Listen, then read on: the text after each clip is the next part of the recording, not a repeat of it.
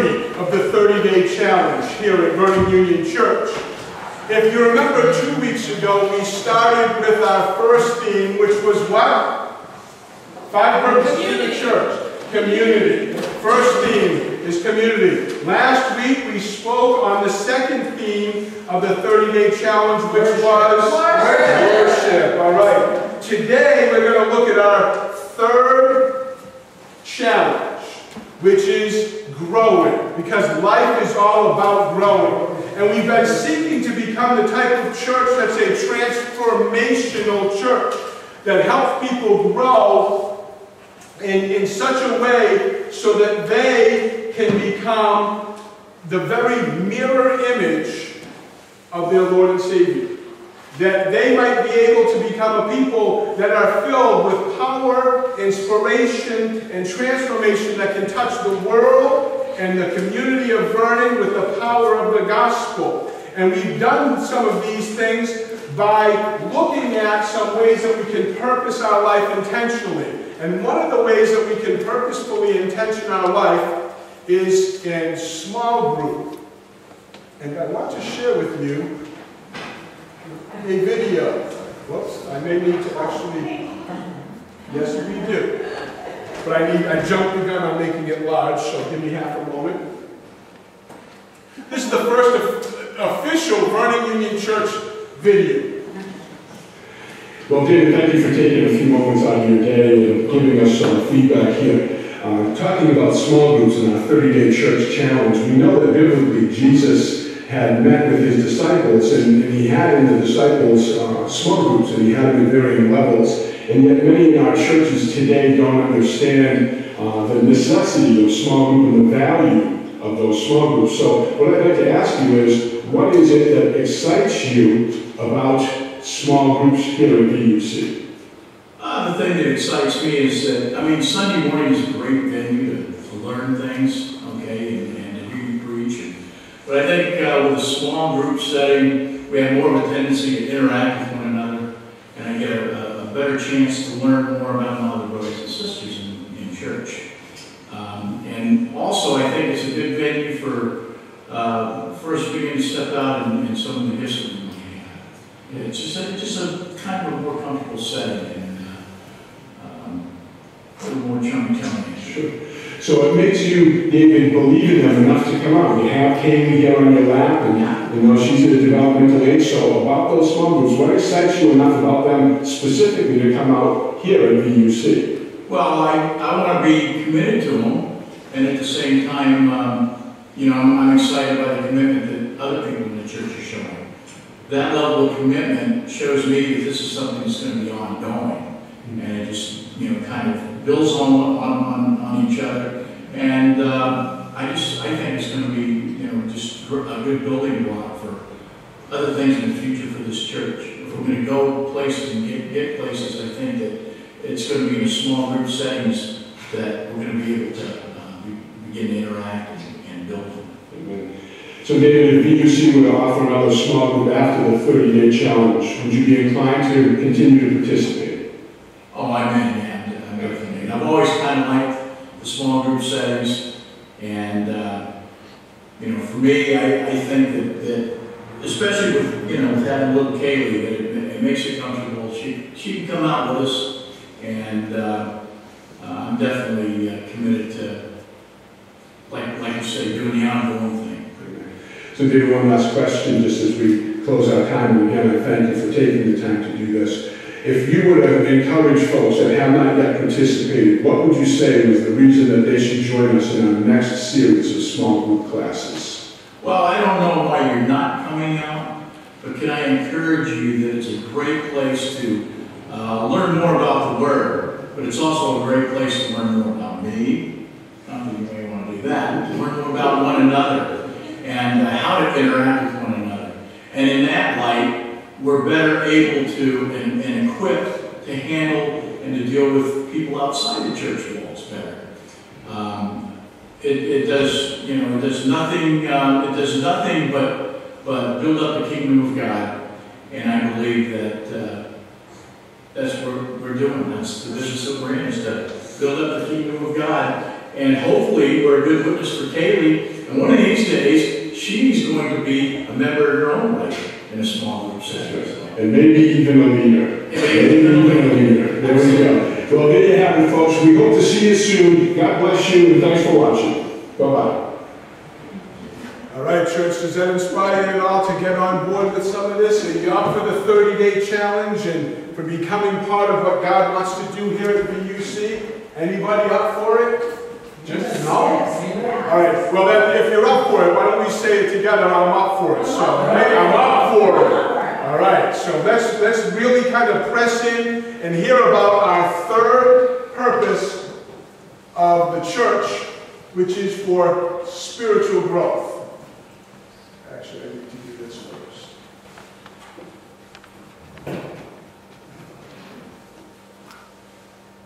All right, so here's what I want us to understand about the church and about our place in it. And small groups are one of the ways that help us to grow spiritually. The first thing that we see in the book of Acts, so flip with me again to Acts chapter 2, beginning in verse 42. We see the very first thing that is recorded here in our verses for the 30-day theme is that they devoted themselves to the apostles' teaching. The New King James reads it, they continued steadfastly in the apostles' doctrine. This is one of the important habits that the early church developed in their life to help them grow spiritually. Why would they devote themselves to the apostles' teaching? I mean, after a while, it can get pretty boring listening to the same voice over and over and saying the same thing, can't it? Trick question. You're supposed to say no to that one. Yeah. They devoted themselves to the apostles' teaching because they wanted to grow. You know, like I painted that picture with the children. You know, when I was a child, man, I just couldn't wait to pass my older half-brother, who was a runt and a punk in my mind at that stage, and I just wanted to be bigger than him so that I could have something over him. Because he was 3 years older than I was, and he took advantage of every opportunity to make sure that I understood that. Until I got bigger than he did, and then he didn't have any opportunity to do that. So I couldn't wait for that, and I couldn't wait to get bigger than my mom was my next target. My dad was only about a half-inch taller than my mom, but I just couldn't wait to grow. I wanted to grow, because that's part of who we are as people. We want to grow. And the early church wanted to grow spiritually just as the children want to grow in their stature and be better, bigger, stronger. So what I want to ask you today is, does anybody want to be a better Christian? Does anybody want to be a stronger Christian? Are you willing to go after those things by committing, like the early church did, yourself? Devoted doesn't mean, sometimes I do it, sometimes I don't. It's not what the word means. It means continuing in. And that's what the early church did, was they continued to set themselves in the environments where they could grow. Now we know in the natural, right, that automatically when a child is born, I mean, Maria's already praying for her niece to stop smoking because that can stunt the physical health of the child in the womb. So we try to do things to nurture growth, don't we, in the natural? We try to eat right and have good habits and those types of things. We, on occasion, will even fit in exercise. You know, you got to do some things that tax you every once in a while. David said, through his own pushing him, you know, he's finding healing by torturing himself. That's what PT does. My wife says that not only does she get paid to play, but pretty much everyone hates her, she said, because she's got just this attitude about, I'm going to cause you pain in order to make you better. That's what PT does. Well, physically we know that there are results in that way, but why don't we spiritually ever want to pay the price to be a better Christian, to be a healthier Christian? Why is it that when things get hard we go, no, I'm not going to do it, just going to avoid that altogether, then I don't need to think about it. You know? And that's how many folks who attend church go about their day and go about their life. and it's not okay. It's time for us to press in and to take hold of that for which Christ Jesus has taken hold of us. So that's what the 30-day challenge is all about. And something in us that wants to grow makes us really kind of come about in such a way that, man, when I was a kid, I was excited about growing. And as a Christian, I can remember the first Bible study I attended, not like Sunday school, but, like David was talking about in the video, small group. I can remember the first small group I attended. It was a study in the Methodist Church, and some of you that were around the Methodist Church may remember it. It was called the Trinity Bible Study. And it was kind of introductory Old Testament and New Testament. And it gave you a span of all of the scriptures so you could kind of understand some of the stories, but the context in which they were written and things. And I was just a young adult, and I was soaking this stuff up, going to these adult Bible studies, and was so excited about the things that I was finding in the Word of God, even in an introductory course, that it made me want more. And doesn't that sound like something that we would want to do, is to have more of God in our life? That's what spiritual growth is all about. And so we want to become committed to it so that we can experience it. I invite you to turn with me in your Bibles to 1 John chapter 2, verses 12 to 14. 1 John. Go back to the end of the book, turn back a few pages. You'll have 3 John, 2 John, 1 John, chapter 2. Yeah, I did skip Jude, but it just is a couple pages. You can go right over it. 1 John chapter 2, verses 12 to 14. Because in this we have here spiritual insights about how to grow. And what I want you to understand about what is happening here is John wrote this not when he was a child or even a young adult. John wrote when he was maybe 60 or 70 years old. And that was fairly old back in these days. So he writes kind of as a grandfather, if you will, to younger people. Okay? He was the patriarch, one of the patriarchs of the church. And he had spent time with Jesus. And he wanted to share some things with those who didn't know so that they could grow up in those things. And this is what he says in these 3 verses. I write to you, little children, because your sins are forgiven you for his name's sake. I write to you, fathers, because you have known him who is from the beginning. I write to you, young men, because you have overcome the wicked one. I write to you, little children, because you have known the Father. I have written to you, fathers, because you have known him who is from the beginning. I have written to you, young men, because you are strong and the word of God abides in you, and you have overcome the wicked ones. So here you have this patriarchal, grandfatherly figure trying to remind his children and grandchildren. Can any of you identify with that? I haven't yet been blessed with grandchildren. Can't wait, but I don't have them yet. But you want to pass on some things. You want to help them grow. I just read, as I look at a smiling, nodding face back here, 7 months old, swim lessons yesterday, is that right? 9 months old, I couldn't remember the age. 9 months old swim lessons. And Lori just went to, Dave, did you go too? Yeah? All right. They just went to go see their little grandchild developing, 9 months old, throw him in a pool, let him go. You know? But just wanting to be there and encourage and watch and see the development. You know, and that's what John wants to do to the early church members, and what I hope to pass on to you in some measure today, because John is speaking to spiritual children, spiritual young men, and spiritual fathers. It's right here in the 3 verses, and he says to the children, those who have received Jesus, your sins are forgiven. And he's just reminding them of that their sins are forgiven. Now, church, there are some of us that are older in our years that need to be reminded of the very fact that our sins have been forgiven in Christ. Some of us don't live with that aware knowledge all the time, and so the enemy gets a hold of our life and kind of beats us up over them. And he's talking to the young men, and he's speaking to them. Oops, I forgot to go on here.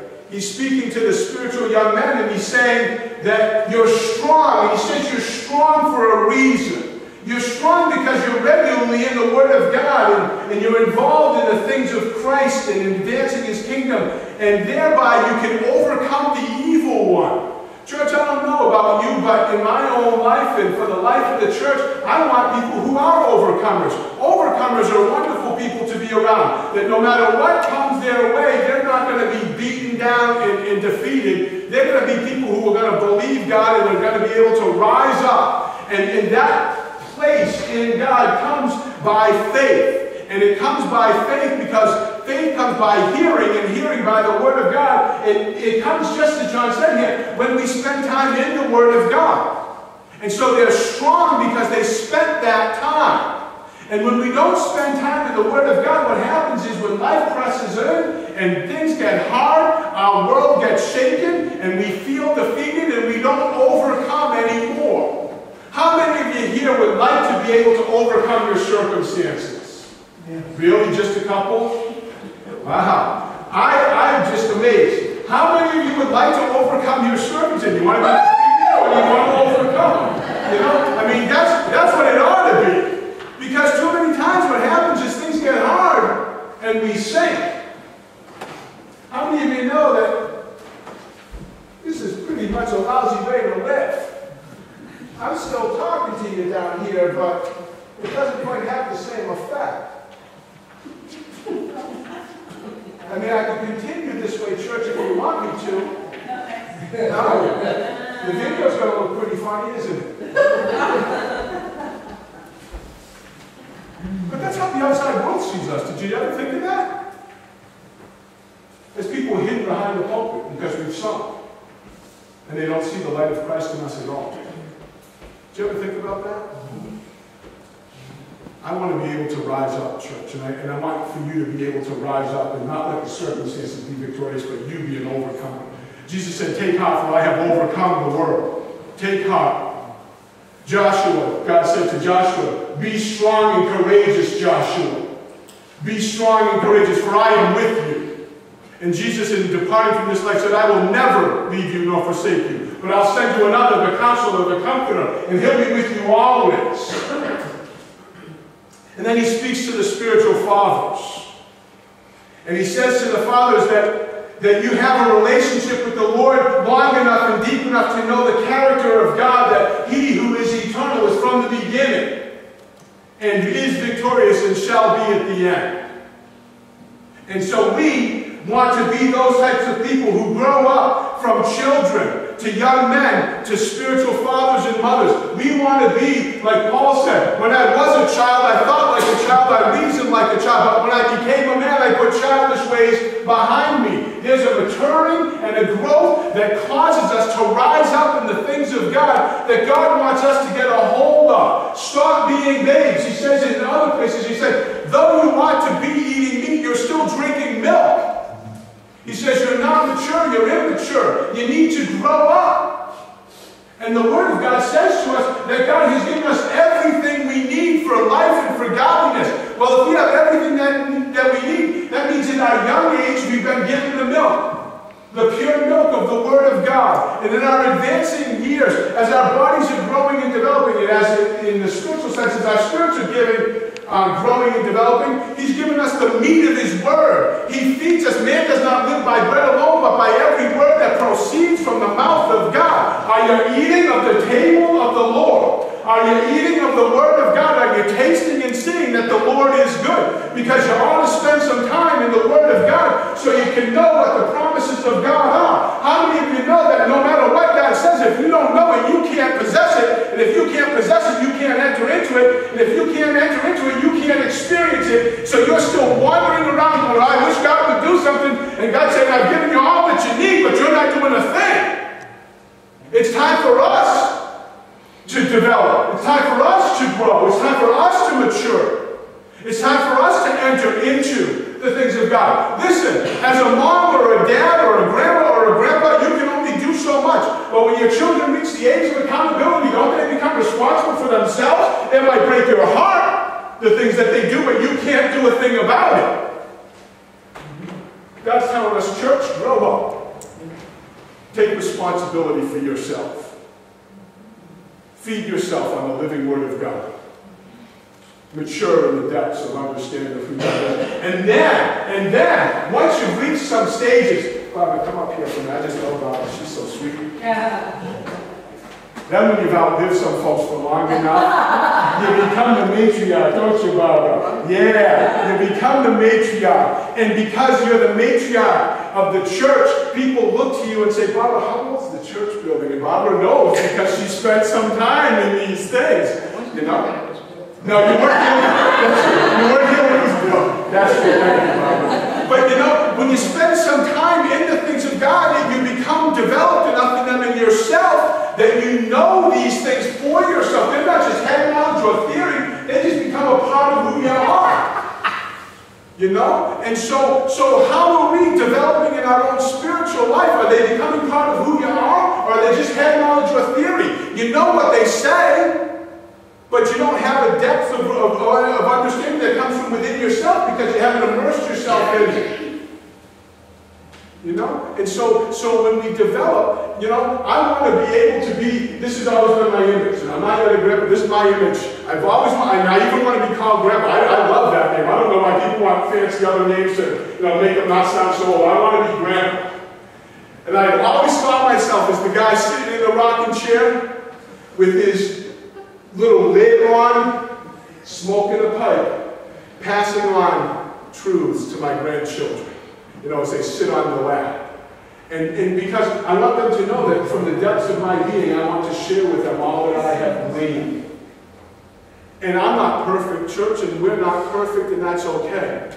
But we know the one who is, don't we? We know the one who is. And if we know the one who is, it comes because we've spent time with him. We can know a whole lot about him, but you can't pass on. You can't give what you don't know. You hear me on it. You can't give what you don't know. I can't give you any knowledge today about, is it Miriam? Okay. I can't. It's just a product that they're involved in. Just because they're here. Everyone knows that I pick on people that I see that I know. But I can't tell you even a thing about it because I know nothing about it other than it's some cream that's supposed to make you look good. That's about what I know. That's about what I know. And it's expensive. But what I'm saying to you is this. I haven't spent enough time in it or around it for myself to know a thing about it, so I can't tell you anything about it. But if I've spent time with it, I can. Lori can. She can tell you something she spent time. But I can tell you about something that'll make you look a whole lot more attractive to a sin-sick and dying world. I can tell you about the Word of God because I've spent some time with it. And I believe in it. And it's proven itself to be true in my life. And because I know the depths of God's great love for me, I can then share to others who are hurting and broken that God's going to love them too. No matter who they are, no matter where they've been, no matter what they've done, no matter what they walk in now, that's love for them is an unfailing love. And because his love is an unfailing love, I know when things get hard, he hasn't abandoned me. If I honestly look around enough in my own life, it's probably that I've abandoned him. But God's always moving us back to himself. But you have to do it for yourself. Because you can come and listen to me every once in a while or whatever floats your boat. And hope to glean some truth up here. But until you own it for yourself and walk in these things, it does you absolutely no good to just have a head knowledge. It's got to become something you own. Because if I never try Miriam, it's never going to help. If you never try the Word of God, it's never going to help. You got to do it for yourself. And that's what spiritual fathers do, is that they've done it for themselves and they pass on what they learn, because life is all about growing and spiritual life is all about spiritual growth. And the minute you stop growing, you're in trouble. Look at Colossians chapter 2, verses 6 and 7 with me.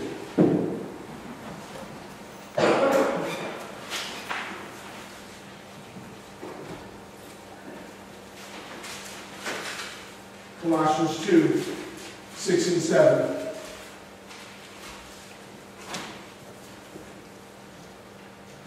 As you therefore have received Jesus Christ the Lord, so walk in him, rooted and built up in him and established in the faith as you have been taught, abounding in it with thanksgiving.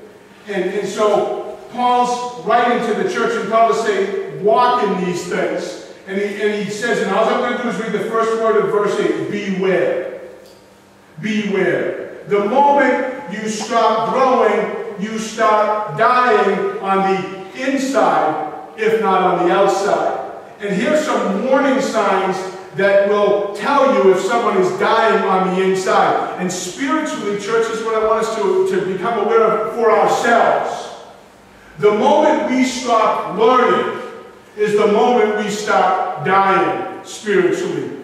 The moment we start maturing is the moment that we start dying on the inside.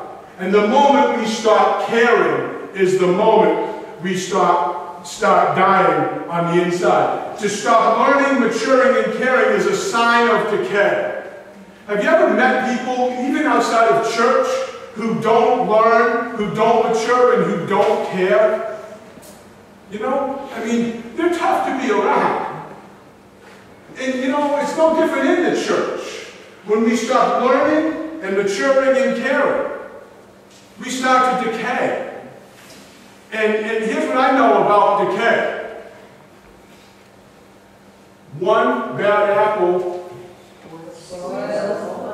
Hey, you can have a whole bushel and put one bad apple in it, and that decay is going to spread.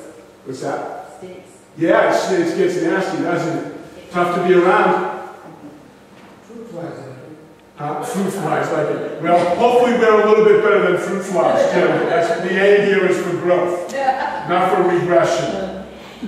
These people become stunted. And stuntedness can happen to anyone, but God never intends for that to happen to anyone.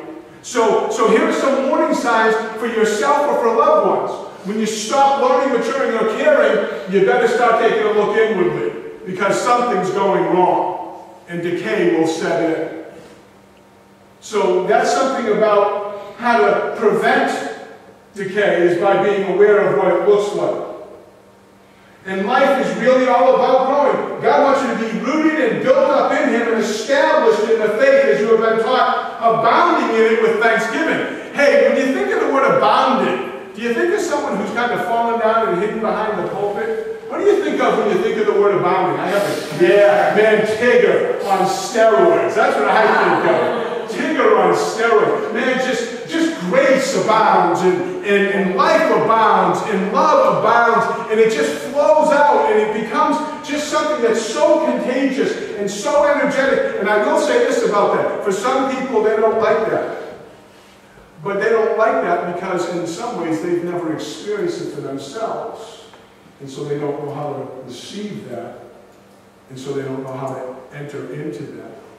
But God doesn't want us to be a people that are shriveling up and dying. He wants us to be a people who are alive, who are filled with a zeal.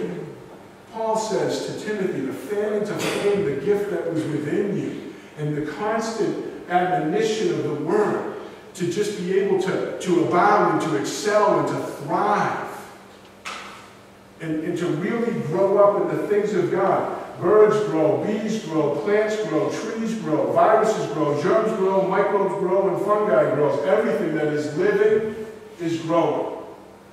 Everything. So my question for you, Christian, is, are you growing? Are you growing?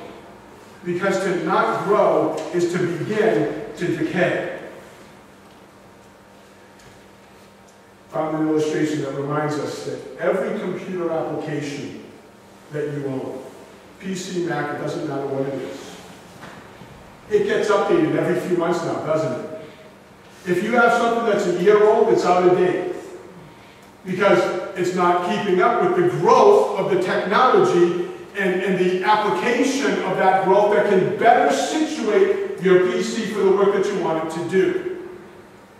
And it's rapidly happening. And to not keep up with that is to risk falling behind. Now, I'm not saying that everyone needs to go out and get the latest technology. I'm not even advocating for that. But just how the development of the stuff is. If anybody here has a computer that's more than 2 years old, it is so antiquated you can't even believe it. And let me just show you how rapidly this stuff happens in our life, because it's amazing to me, like we were talking about last week. When I was in high school, computer science consisted of a room that was, well, maybe if we split the room at about, I don't know, the elevator and just kind of look over here. So we had desks and a blackboard and a wall. What do you suppose was on that wall? Nope. I'm not that young, Jim. Chalkboard. Nope. No, the I was on this wall. Yeah, the computer filled the whole wall, floor to ceiling. And you punched in a little card that had dots, zeros and ones, and you fed the card into the computer, and you could do mathematical equations, and you could learn some things, and you could spit some stuff out. But man, it took a whole wall to do that stuff. And now, on my cell phone, I can do more than I would have dared ask or imagine back in the late 70s, early 80s. Quite an advancement, isn't it? Technology's grown, and while it's grown, it's actually become much more practical and useful, hasn't it? Much more practical and useful. And even those who don't understand everything about it can use it. Church, bear with me on this. As you grow, you become much more useful and practical, and even everybody who doesn't understand head knowledge, theology, and all that stuff, you become somebody, useful for them. User-friendly. They might be able to come to know the love of Jesus just because you've grown so much in it that they can catch it from you. I have an icon on my phone right now. It's sprung up in the last 2 days. I have no idea how to get rid of it, even what it means. I thought I took care of it. It went away. Then it came back. And so I flipped down my phone here, and it says low on space. Well, so I deleted my email accounts. I got rid of all my text messages that were on the phone. And in deleting one of my email accounts on here, I deleted it on the computer. I went, I've lost 3.5 years of emails that I kept on purpose. They're gone. Cyberspace. So if I don't get back to you, that's really bad. I'm sorry. But that's what happened. But I don't understand everything, but you know what? I can still use the phone, can't I? And somebody else that knows more about it can help me, can't they? Are you growing? Yeah, Rob. Are you growing, church? Are you growing? So that others might be able to find in you the picture of Christ that they're meant to find? You need to grow just to keep up. Just to keep up. How many of you know there's an enemy of your soul? Mm-hmm. Yep. I hope so. Yeah, he's after you. And in order to keep up with the one who seeks to deceive you, who seeks to lie to you, who seeks to destroy you, you might want to keep up with the Word of God so you'll know the wiles of the devil and so that you can stand against him. Just to keep up, you need to grow. To go forward, you need to grow, because if you don't go forward and grow, what happens is you become outgrown. Dave's not here today, Dave King. I was talking to Dave this week, and some of you were here when we were talking about it. The persons, the company, whatever that he works for, is dealing in technology, and they're becoming outdated, and they're becoming obsolete, and it's making it very hard for David and others in that company to make a living, because they haven't kept up with the growth. Just keeping up is important for you to be able to grow. And here's a thought for those of you that are older and say, well, I've done all the growing that I can. We should be getting better until the day we die. We should be getting better till the day we die. Our bodies are breaking down, but our spirit doesn't need to. Our bodies are breaking down, but our minds can stay sharp as long as we have our health. We can be more in love with Jesus and serve Him in different ways than we did even when we were young men, when we were strong, as the Bible says, because we have gleaned some things from God. In Romans 12:2, we're told a very important thing about, whoops, I skipped that one there on there. Romans 12:2, we looked at Romans 12:1 last week. You may or may not remember that, but that's all right. Romans 12:2 completes that verse. And what are we keeping up with? What are we growing in? Not only do we present our bodies as a living sacrifice, that's worship, that was last week. In Romans 12:2 it says, and do not be conformed to this world, but be transformed by the renewing of your mind, that you may prove what is that good and acceptable and perfect will of God. Do not be conformed to the pattern of this world, but be ye transformed by the renewing of your mind. Are you growing in the things of God so that your mind is being renewed day by day? Because if you're not growing in the things of God, you're being conformed to the pattern of this world. And if you're being conformed to the pattern of this world, you're taking on death. And if you're taking on death, it's really not a great place to be. God wants us to be transformed. I have a video that I want to share with you as a means of making a point about this transformation, because I think it was stated in a way that's more user-friendly for you all and stated more eloquently than I could ever do it.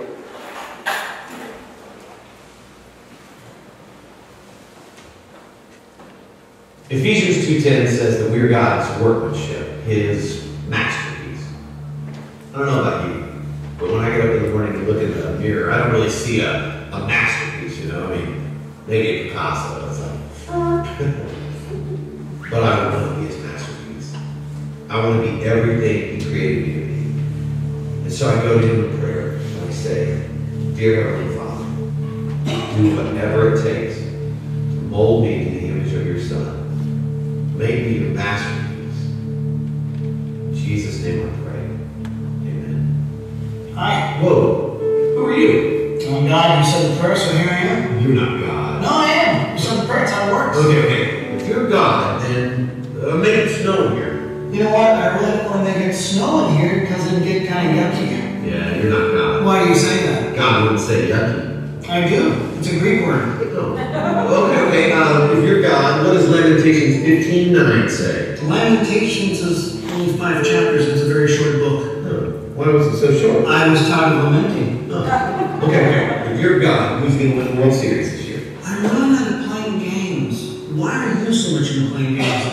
You are God. What gave it away? You answered my question with a question. I did? Yeah, I did that. Don't I? I did it again. Step right up. Here we go. Hey. All right. Hey, what are we doing? I'm going to make you my original masterpiece. This is the process. Oh, okay, got it. Wait. What are these about? These are the tools that we use to make you into my original masterpiece. Okay. Hang on. Yeah. I thought you were a carpenter. That's my son. Step right up. Here we go. Oh, hang on. How do you know what to chisel away and what to leave? I take out everything in your life that doesn't belong there, kind of like dead weight. Ooh, speaking of dead weight, could you chisel right here? I showed up when I was in my 20s, grew around and became back fat. I don't even know why you created that, but I can't get rid of it. I mean, I've tried everything. I tried running, I tried lifting weights. My wife actually talked me into trying Pilates. That was awkward. But I can't get rid of it. So if you would just chisel around here, and then, you know what, if you chisel a line right here, maybe 4, maybe 8 lines right here, that would be awesome. You're funny. You made me that way. I also made a platypus. All I'm saying is most of my children, when it comes to this process, they just want to talk, but they don't want to do the work. So do you want to talk or can I chisel? Talk, chisel. No. I choose to chisel. All right. Through my Holy Spirit, I'm going to bring up things in your life that I want you to work on. Like your anger. I created the emotion, but you use it in the wrong way. Compare yourself to others instead of me. You tell little white lies because you want to people please. You're lazy. But you try to fool everybody by looking really, really busy. You have a problem with lust? Time out. I don't really have a problem. You don't have a problem with lust. No, I can do it anytime I want. Hang on a second. I mean, I gotta admit, I feel like you've been doing some great work, and I'm looking pretty good right now. All right, when you look in the mirror, who do you see? I see me. Okay, then I need to keep chiseling away because ultimately you and other people need to see my son. Okay, don't misunderstand me. It's just, when I look more like Jesus, people get uncomfortable around me. I mean, even my church friends, and they're like, oh, you're holier than that, you know? And I don't think I'm supposed to make people uncomfortable. So what you're saying is you'd rather play God in certain areas of your life than for me to be God over your whole life. That is not what I said. That's what you meant. Yes, it is. It's hard to talk to you. You know everything that I'm thinking. I'm just saying you've done some great work. Maybe we take a break, a sabbatical from each other, you know. I'll stay right here, and then, you That's know. just that you never just stay right there. You're either moving toward me or away from me, but never you just stay. What you're doing is called control. Do you want to control things in life, or can I chisel? Control, chisel, control. No, chisel. All right. But can we chisel where I want? That's called control. Okay, I'm sorry.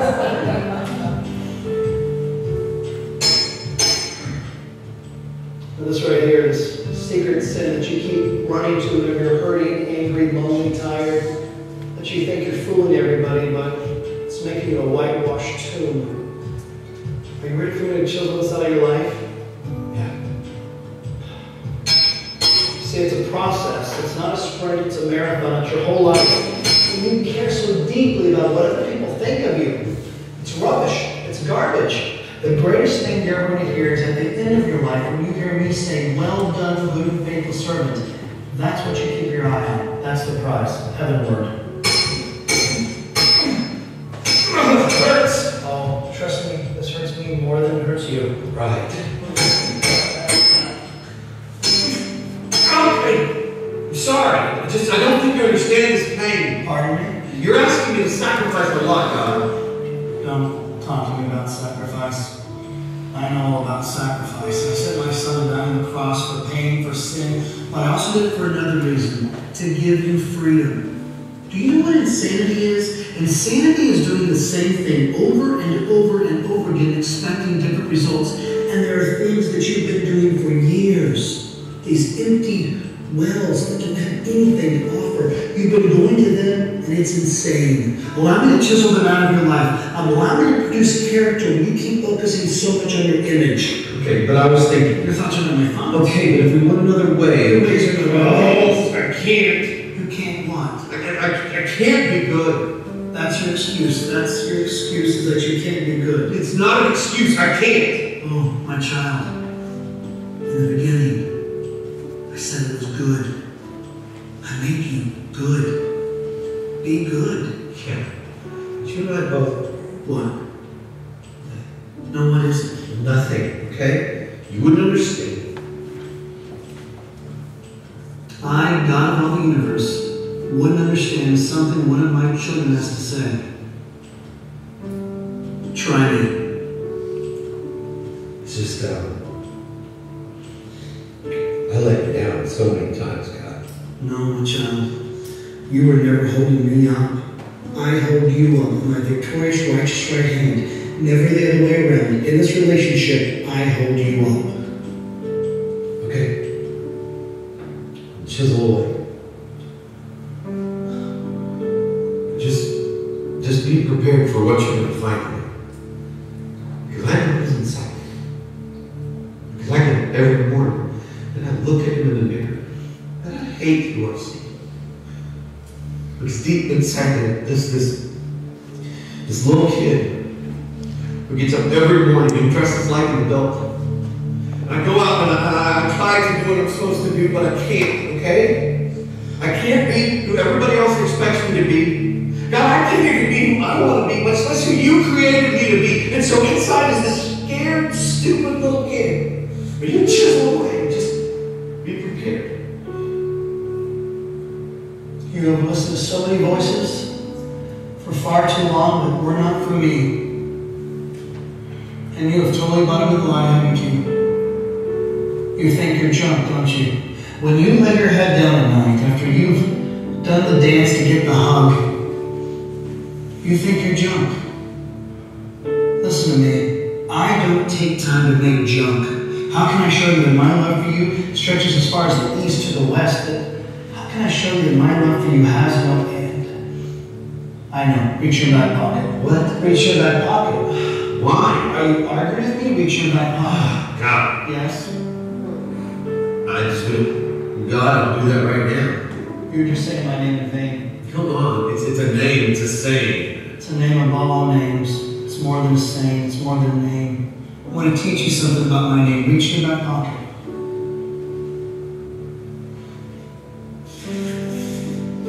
Yeah. You know what that is? Yeah, it's a note. I wrote it when I was in college. How did you get this? Hello? Oh, yeah. Go ahead and read it. I love Angie. Other side. Sorry.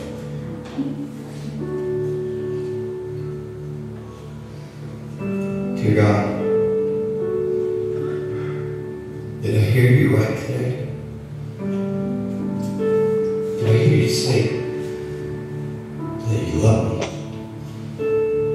Even though you and I both know I messed up so many times. Did I hear you say you want to use me? But I feel so useless. If you'll take me, then use me. God, I give you all that I am. Take me. I love you, God. I love you too. And I love you too much just to leave you where you're at. This salvation that you hold, I don't want it to be some sentimental bush or some head knowledge. I want you to work it out in every detail of your life. And when problems come and chaos happens, don't look at it as a prison, but look at it as a father disciplines his child. A father disciplines the ones he loves. I know, but it's going to be tough. Yes, but you went into life thinking everything was going to be easy when you gave everything over to me. There will be trouble in this world, but be of good cheer. I've overcome the world. I want you to do something. I want you to look out there and I want you to say, Tommy is God's original masterpiece. Tommy is Not the way you see yourself, or you try so desperately for others to see you, but maybe for the first time in your life, the way I see you, the way I created you.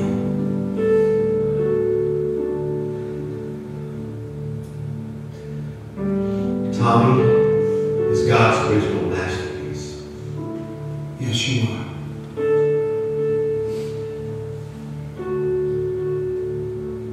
And so God doesn't like a joke. You are an original masterpiece.